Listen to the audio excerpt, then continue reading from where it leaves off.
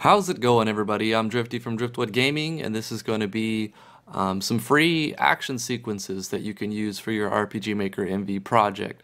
So at driftwoodgaming.com, I've updated the action sequences list so that we have 10 action sequences that you can easily copy paste into your project and turn your regular attacks into something that looks a little bit better.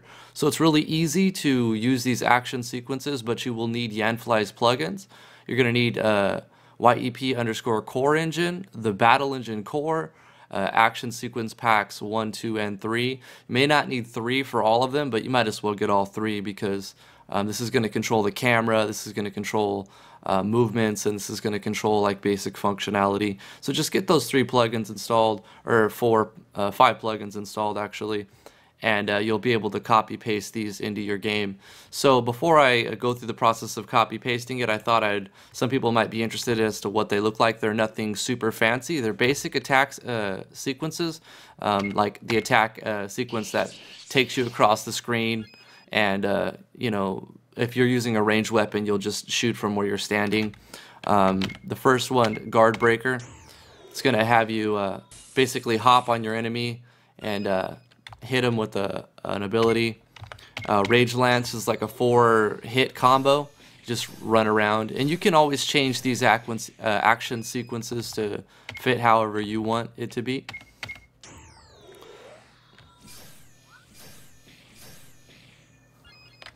Pretty simple action sequences, but I notice a lot of the games that people send me, you know, are missing some action sequencing, so I thought I'd make it a little bit easier for you guys to add a little bit of action sequencing to your moves and abilities. And then once you have something to work with, you can modify it so that it looks cooler and has different effects. And all of the animations you're seeing will be different, right? Because it's using animations that you put in your database. So I'll give you the code, and you'll have an action sequence, and then you just basically put whatever animations you want in your game. And that's pretty much it. So pretty simple action sequences. Let's look at those in game and see how you would add those. First thing you do is you go to driftwoodgaming.com, you go over to RPG Maker MV, and you click on that, and then you see action sequences, and then we have a list of action sequences. So for the attack one right here, you click on attack. You're going to highlight right underneath this first part, and you're going to basically left click and drag and just copy everything in between those the hyphens. Copy those, go into your project, and then go to your basic attack. Everything is going to be put into the note tags.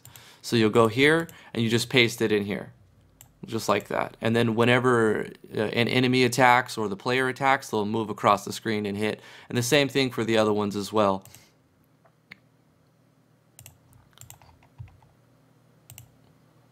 We'll just take a look at, say, Guard Breaker.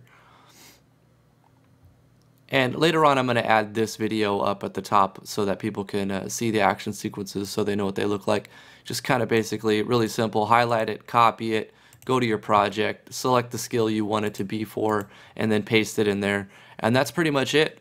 So really short video, just some more stuff that you can use in your project. Hopefully you guys like some free action sequences that you can use. We've got 10 now, including the basic attack one. I'll add some more later on, and I'll keep updating the action sequence list for you guys to see different action sequences. But that's going to do it for this video.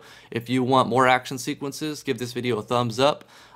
Subscribe to the channel if you haven't already. You'll get more updates on free resources and stuff you can do.